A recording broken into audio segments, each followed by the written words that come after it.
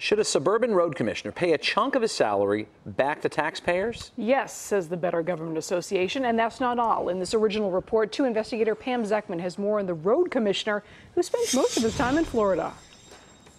The person in charge has to be on site looking at these roads to make sure that people are taking care of business, fixing potholes, making repairs, removing snow. You can't phone it in from Florida. But that's apparently what Oswego Road Commissioner Gary Grosskopf did, according to records obtained by community activist Todd Milliron. I think it's not right, and it's an abuse of taxpayer money. As we disclosed last night, Grosskopf's cell phone records show that from the end of April last year through June this year, there were 321 days of calls made from Florida, including in December, January, and February, when there were some massive snowstorms. Does this story represent lack of supervision?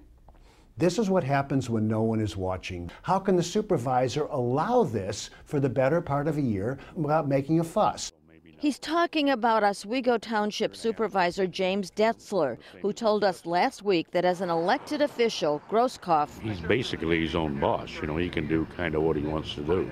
But he's managing from Florida and collecting a full-time job salary in Illinois.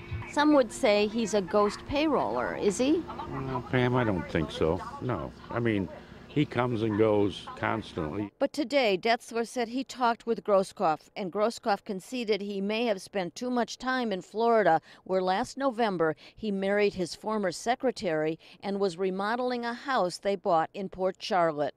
This underscores an argument we've been making at the BGA for years, that townships are, for all intents and purposes, worthless units of government. The snow removal, the highway management could be done by Kendall County.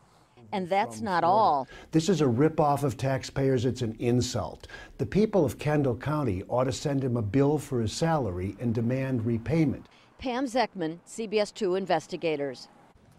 Grosskopf has not returned Pam's phone calls. Two township trustees say they only review the amount owed on township cell phones and have never looked at the calls made.